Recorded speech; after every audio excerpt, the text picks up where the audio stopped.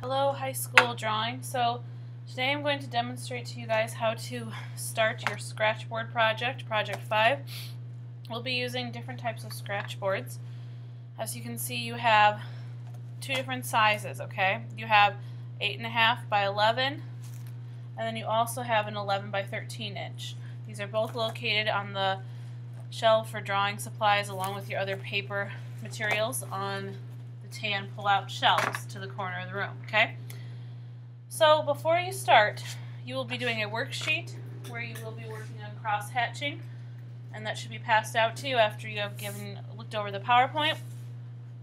Then you're each going to get a small sampling of the scratch paper for you to try out some different textures and to try building up value, okay?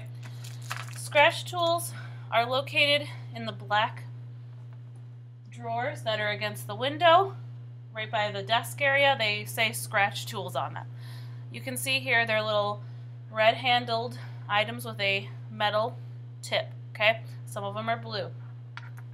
Notice that some of them will have different tips. Different tips will give you a different design. If you look here, you can see you get a straight line, curved.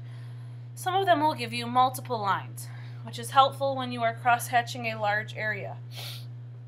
Our goal for this sample sheet here is to just try and go from dark to light and try out some different textures in between. Okay? So when you use your scratch tool, make sure that the rounded point or the tip is facing down, and this little notch here, if you can see that, is facing downward, not upward, because they do come out and they can pop out. So if they do, you just have to put them back in. When you're scratch designing, you just pick a direction and pull that tool. It works best if it is a downward to the left or right motion. You can also draw up a little bit, but as you can see, it does not scratch as well. So in order to get lines going the other direction, I would have to turn my paper and continue that crosshatch pattern. The hardest thing with scratch art is to create a nice transition from dark to light. So that's part of your challenge here. And you're going to have a very high contrast image once you are finished because of trying to get that transition from light to dark. Okay, so this would be my dark area. Now what I'm going to try and do is find a value that is slightly lighter than that first area. And how I do that is by creating more lines and overlapping them closer together.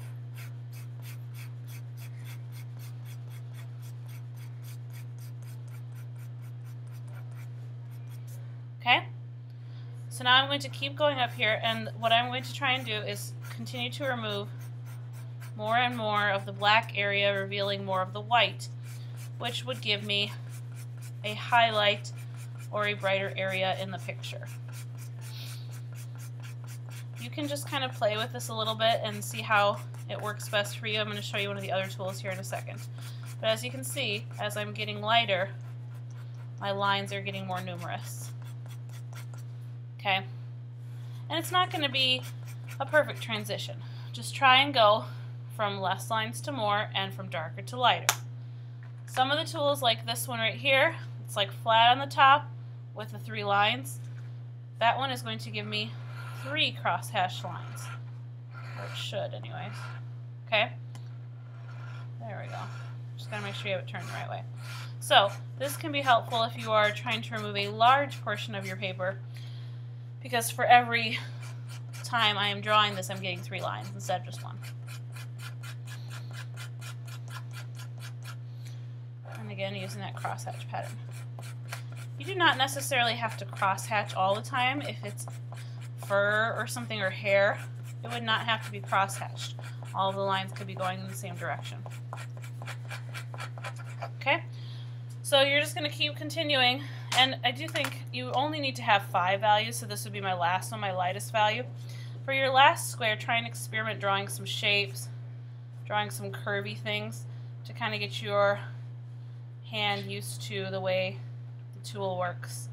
Maybe try doing something that's going to have some value on it. So I'm doing this apple, and I'm going to try and really scratch away on the left side here.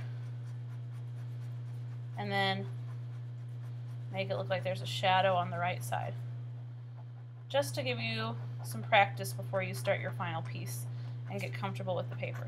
Do be careful you don't scratch too hard. I mean, eventually you are going to start peeling away the white paper underneath. So just kind of get a feel for it. If you mess it up on here, that's okay. That's why this is your practice.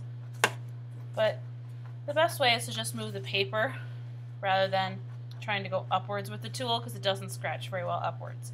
It's more of a down and away sort of a motion.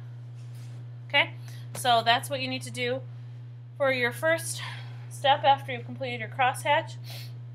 Then you need to find an image that you would like to create with your crosshatch paper. Remember, it needs to be someone you idolize.